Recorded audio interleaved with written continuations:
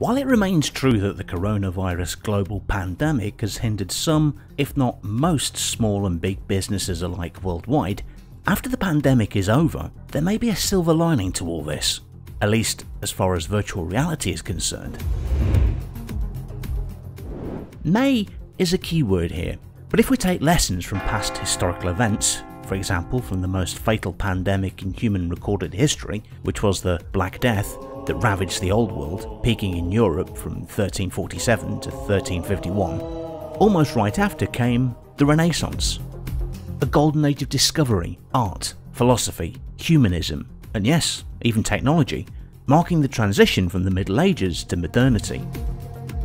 Today, it may seem a bit of a stretch to suggest great times await virtual reality, while the world is quote shut down and businesses are going under left and right, but think of all the producers, developers, software engineers, game designers, who have had the opportunity to take a break and reflect about the future. It's reasonable to assume creativity will skyrocket. Of course, many of these people work remotely and perhaps have had to work even harder during these foul times. Nonetheless, it's sensible to expect an improvement of virtual reality, not despite the pandemic, but because of it. Steam conducts a monthly survey to collect data about what kinds of computer hardware and software people are using.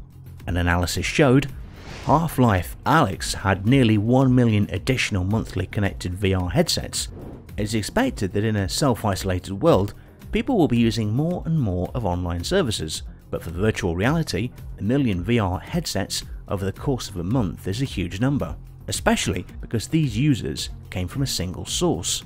Granted, Half-Life Alyx is one of the killer apps the virtual reality industry has been waiting for, these statistics are a good sign of the oncoming growth of VR. The global market value of virtual reality in gaming is expected to reach $48.2 billion by 2026.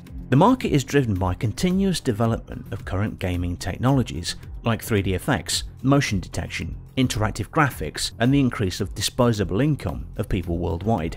Virtual reality headsets are quite expensive, but with an ever-growing industry, the cost is expected to go down, and VR will eventually become mainstream.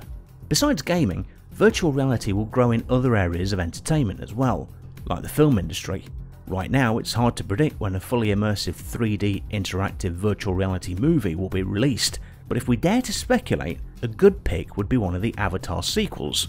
After all, James Cameron is known for technological innovation in cinema production. He also works with VR technology almost every day. So if it turns out that one of his upcoming Avatar movies will be released as a virtual experience, I, for once, cannot wait to see what it feels like to ride a Banshee.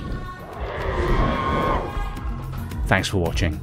Did you like this video? Then show your support by subscribing, ringing the bell, and enabling notifications to never miss videos like this.